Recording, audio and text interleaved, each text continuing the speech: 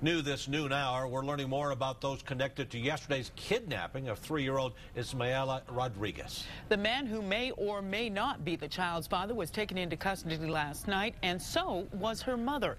News 13's Dave Romero live at police headquarters with more on this. David.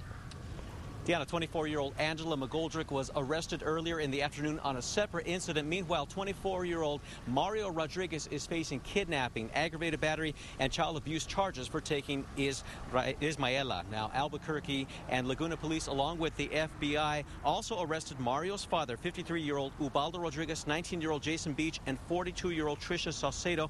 All four were found last night at the Route 66 Casino and Hotel with Ismaela. This was around 10 p.m.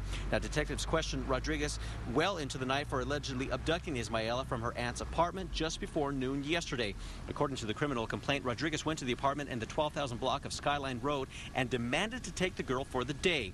When Ismaela's aunt refused, the report says she was thrown off the balcony and injured. Police then issued an Amber Alert, which lasted about 8 hours. Now, during the day, McGoldrick and Ismaela's mother, McGoldrick, was arrested for failing to report to her probation officer.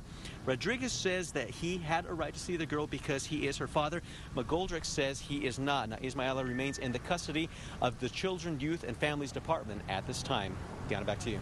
Thank you, David. CYFD officials are meeting this afternoon to discuss if and when this child will go back to family members.